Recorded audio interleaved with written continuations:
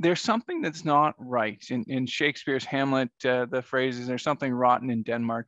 There is something rotten in Ottawa, and so the question, and when we start discussing like the particulars, what exactly they're asking for, I think we're really kind of missing the point. There is something wrong with our country.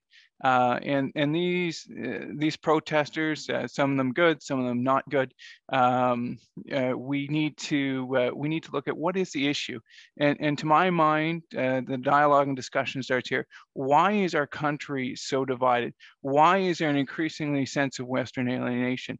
Why are workers of this country feeling alienated? Why are folks who choose not to be vaccinated feeling like they're criminals, or that they're not loved as Canadians? In my mind, Mark, a Canadian is a Canadian is a Canadian.